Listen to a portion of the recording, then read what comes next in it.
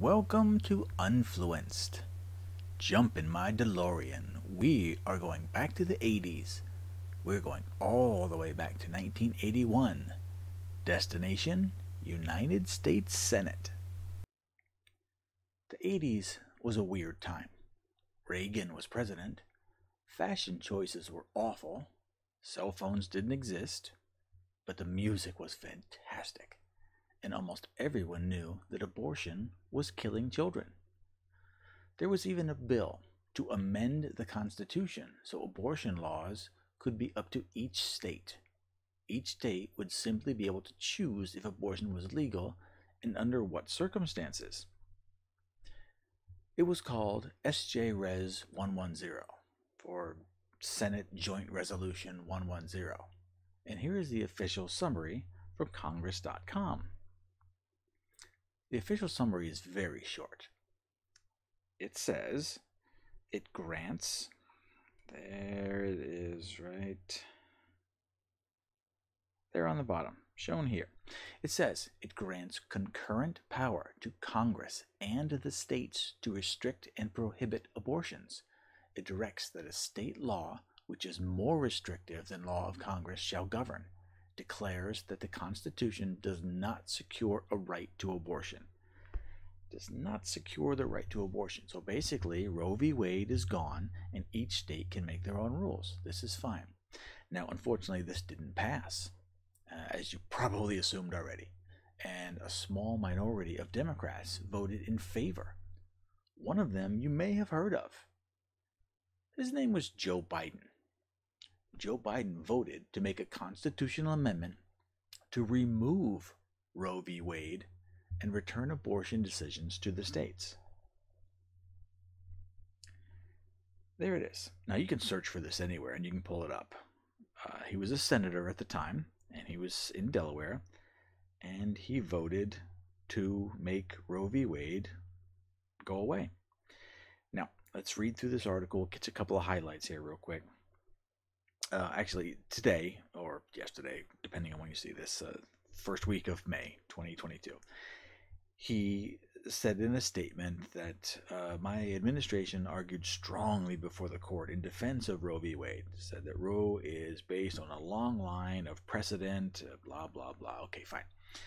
Now, it is okay to change your mind when presented with new information. That literally is what separates us from animals or liberals. But back in 1981, he stated, I'm probably a victim or a product, however you want to phrase it, of my background. He's a Roman Catholic, he said at the time. The decision, he said, was the single most difficult vote I've cast as a U.S. Senator.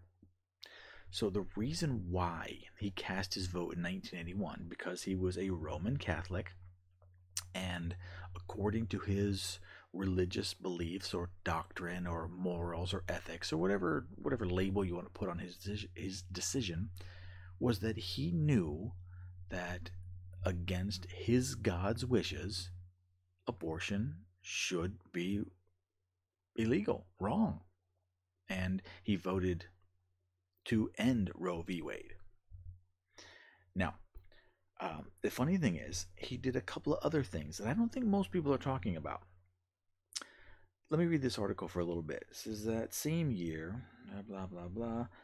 And while Biden later became a staunch defender of Roe, in addition to consistently opposing federal funding of abortions, he did vote in 1981 for a failed constitutional amendment allowing states to overturn Roe.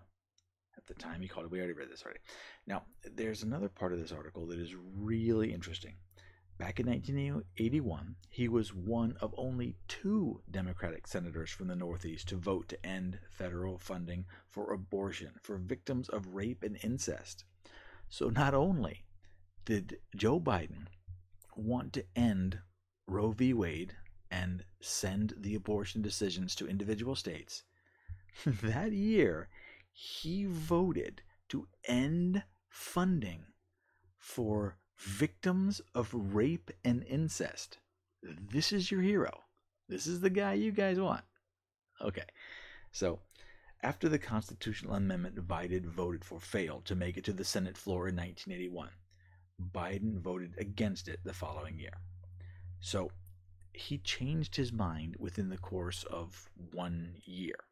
Apparently, he was no longer religious, or he decided that killing babies is okay, or someone put some money in his pocket and he changed his mind. I looked around, I couldn't find any interviews from that time. There wasn't internet as we know it back then, so finding interviews is a little more difficult. But I really tried, and I couldn't find any interviews where he gave a reason why he did a full 180, and at one point decided that killing babies was wrong, and we should not fund any abortions, even for rape and incest, and then switched to, okay, Roe v. Wade should stay and abortions for everyone. This is kind of around the time where they started the phrase safe, legal, and rare for abortions. Safe, I totally get that. Legal, okay, well, according to the law of Roe v. Wade and the Supreme Court decision, abortions are legal according to the law, and rare. Well, it's my personal opinion that they should be very rare. I don't think we should need to have a lot of abortions, especially women that have multiple abortions, or they use that as their primary healthcare choice. But the three of them combined together, safe, legal, and rare, is weird, because if it's safe and legal, why should it be rare? It doesn't seem to line up. If it's safe and it's legal, then have as many as you want. But they put in there rare because deep down they know that, yeah, you probably shouldn't do this. It should be very uncommon. It should be rare.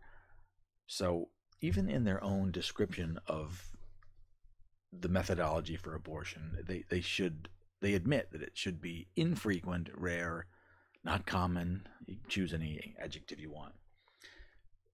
So there's your Biden. There's your Biden.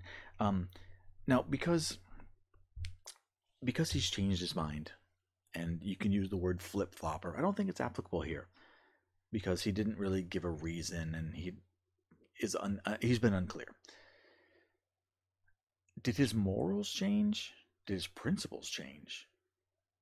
I don't know how a person can go from one extreme of you should not kill babies according to my lifelong religious beliefs to, yeah, go ahead, you can kill a few babies, that's fine. It's odd. It lacks principle. It lacks moral character. And people are starting to talk about it. So that's Joe Biden. I'm not sure why they are so desperately trying to make abortion available so frequently. In some states, they're trying to make abortion legal up to the moment of actual delivery.